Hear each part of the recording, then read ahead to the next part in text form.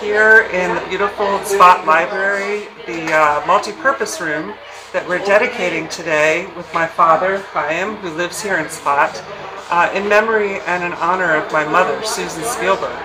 She was a big supporter of this library and a good friend of Edith Geiger's, and I know that she would be very happy to see what we've helped make possible in this beautiful new room.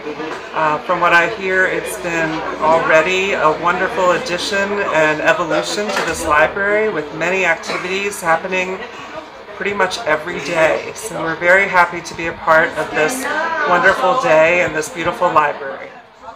An author from Australia was here, and he came and presented his book to a standing room only crowd.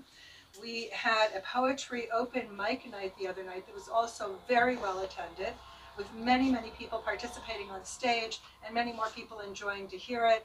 And it was so successful that the person who, Yoram Simons, the poet who instigated it, wants to do it twice a month and hold poetry workshops here to help people prepare their material for Spoken Words Night.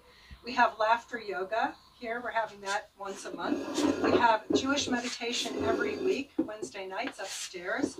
We have a woman teaching a heart journaling workshop here.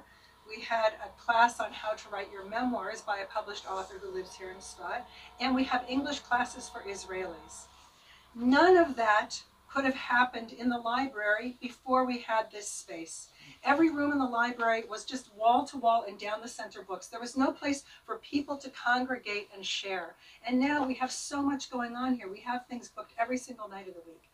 So thank you very much for